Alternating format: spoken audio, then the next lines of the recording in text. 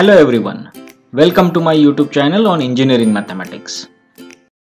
In this video, we will see how to find out particular integral of the linear differential equation if its RHS is of the type e raised to ax into v, where v is function of x. So it could be a trigonometric function, it could be an exponential function, or it could be an algebraic expression in x. This is the fourth case on RHS of the LDE. Links of the videos of previous three cases are given in the description box. So let us see the technique.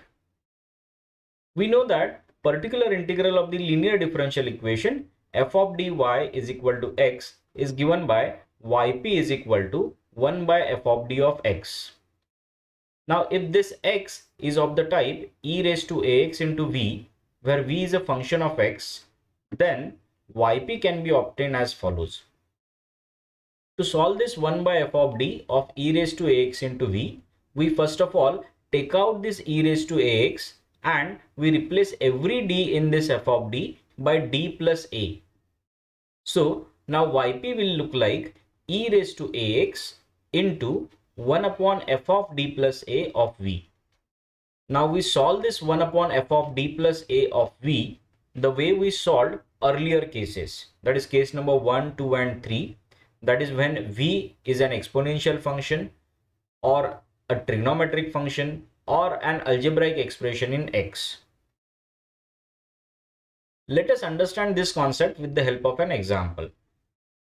Consider a differential equation d square minus 4d plus 1y is equal to e raised to 2x into sine 2x. Let us see how to find out particular integral for this differential equation. Here yp will be given by 1 upon f of d of this RHS, that is e raised to 2x into sine 2x. Since this RHS is of the type e raised to ax into v, where v is sine 2x and a is 2, we can solve this 1 upon f of d of e raised to ax into v by first taking out this e raised to 2x and replacing every d in f of d by d plus 2, as given in the following step. So we took out this e raised to 2x and we replace every d in this f of d by d plus a, that is d plus 2 here. So we get d plus 2 whole square minus 4 times d plus 2 plus 1 of sine 2x. Let's simplify this denominator. D plus 2 whole square is d square plus 4d plus 4.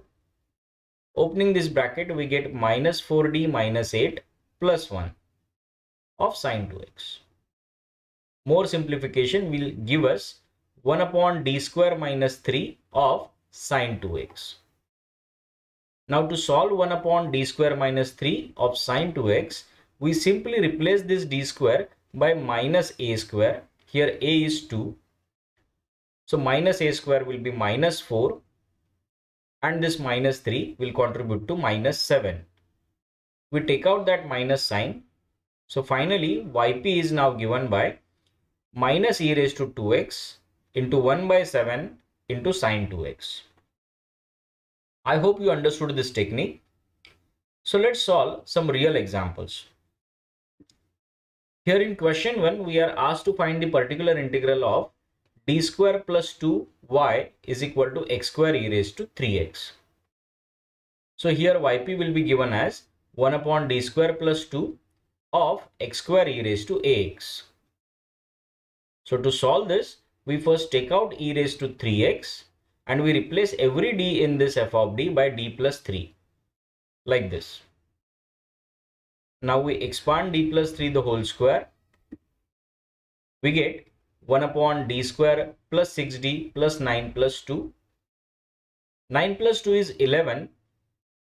Now, since this RHS is an algebraic expression in x, we first write this f of d as 1 plus phi of d or 1 minus phi of d.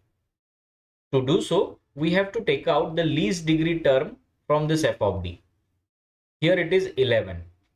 So taking out 11, we will get 1 upon 1 plus 6d plus d square upon 11 of x square. Now we take this term in the numerator So now it looks like 1 plus x inverse, a power series. Let us carry forward this term on my next slide. Now we expand this power series 1 plus x inverse. It is 1 minus x plus x square minus x cube and so on. It is an infinite series. Let us simplify this part. These first three terms will remain as it is. This is like a plus b the whole square. So its expansion will consist of a square, that is 36d square upon 121 plus 2ab. So in 2ab, we see here degree of d is 3. And since we are operating d cube on x square, its derivative is going to be 0. So we neglect to write that term. Similarly, final term of this expansion will be b square.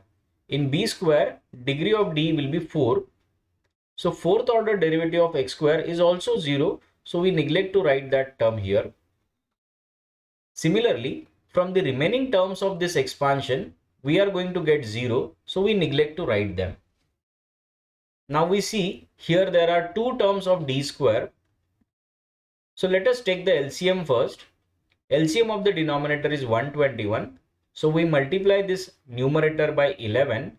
So we have minus 11d square plus 36d square, that is 25d square upon 121. Now we multiply this x square inside to get 1 into x square minus 6 by 11 into derivative of x square, that is 2x.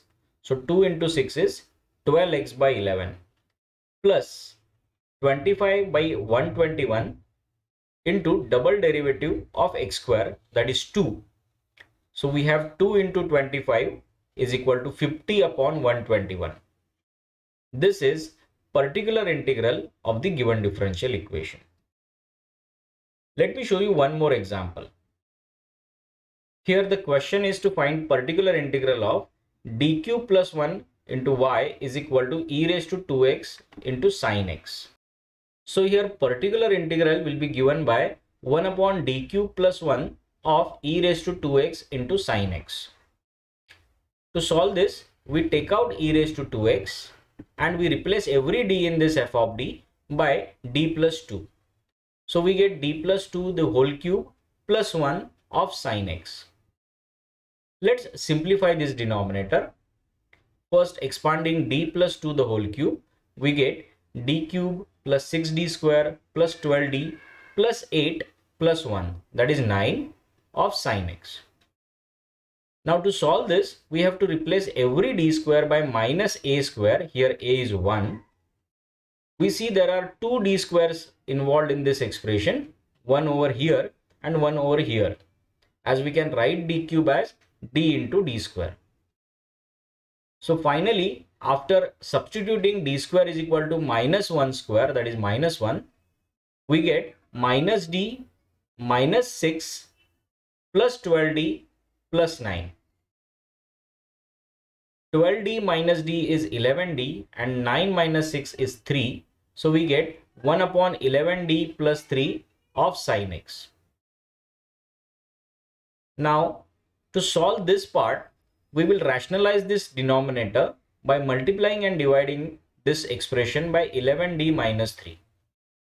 So in numerator we will have 11d minus 3 and in denominator we will have 11d square, that is 121d square minus 3 square, that is 9 of sine x. Now we will replace this d square by minus a square. So we get minus 121 minus 9, that's minus 130 into 11d minus 3 of sine x. Now we operate 11d on sine x. So we get 11 into derivative of sine x, that is cos x, minus 3 into sine x as it is. So this is particular integral of the given differential equation. I hope you understood every step of this solution. Now it is your turn to solve the questions. Here are two DIY examples. along with their answers. Please solve these examples and write me in comment box whether you are able to solve these examples or not. Please share this video among your friends so they can also have the benefit. Thank you all of you. Thank you guys for watching this video. Please subscribe my YouTube channel for more such engineering mathematics videos. Please press the bell icon to have updated information about my videos.